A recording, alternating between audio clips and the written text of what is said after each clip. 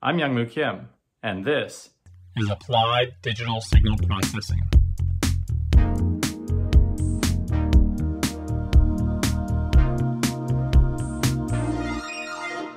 Welcome to Applied Digital Signal Processing. As the title implies, this course is all about applications of digital signal processing, or DSP. Let's start with a basic question. What exactly is a signal? Consider some real-world sources. Are the following examples of signals? What about an electrocardiogram, or ECG, the electrical variations that drive heartbeats? How about stock prices, or the ups and downs of the financial markets? What about sound, or in particular, the sound of my voice? How about light, or the variations in light that form an image? Of course, all of these and many more are examples of signals. Really, a signal is anything that provides information or data. But the definition I like best is that a signal is anything we can measure. The particular focus of this class and the field of signal processing in general are things that we can measure or sample at a regular interval, or sampling rate. As you can imagine, we probably want to measure things at very different intervals, depending on the nature of the phenomenon. For example, there are things we might want to measure once a year, like average global temperature to track the effects of climate change.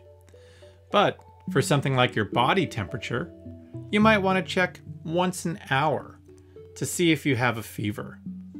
There are, of course, signals that vary much more rapidly, like the variations in air pressure that we perceive as sound, which can change rapidly thousands or even tens of thousands of times per second, so in less than a millisecond. Or the digital on-off signals of modern computing, which can switch millions or even billions of times per second. That's microseconds or nanoseconds.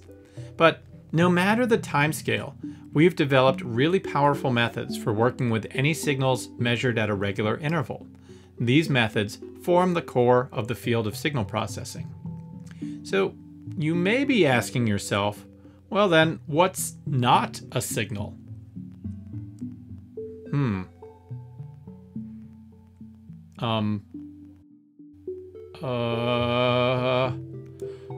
Maybe happy thoughts?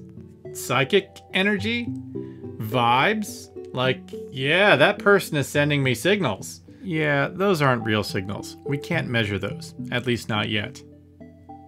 Well, almost everything is a signal. So the methods of signal processing have very broad application in healthcare, in financial modeling, in media and entertainment. In addition to these examples, signal processing is at the foundation of modern communications and also provides methods to predict future outcomes based on past data. Proper signal processing is a crucial component of modern AI systems, which try to find meaning within signals. We call this going from signal to symbol. For example, how do we go from a sound to words? In a smart speaker, like an Echo, signals from multiple microphones go through a tremendous amount of digital signal processing, which feeds into a deep neural net to recognize the speech and even the person who's talking.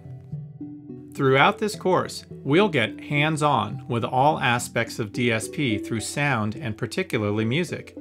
I'm sure you all have some familiarity with music, at least as listeners, but no prior musical experience is required.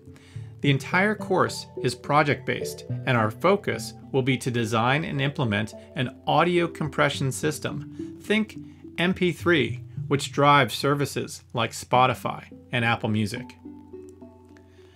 Along the way, we'll learn about the frequency spectrum, sampling and quantization, time frequency analysis, digital filter design, and much, much more.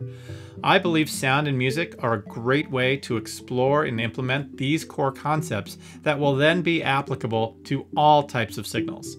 But since this is a complete revision of this class, it's also an experiment. so your feedback will be crucial. New material will be introduced through these short videos, and our class meetings will focus instead on doing DSP and actually implementing it in code. Thanks for watching this introduction. Hope you'll join me for the next video.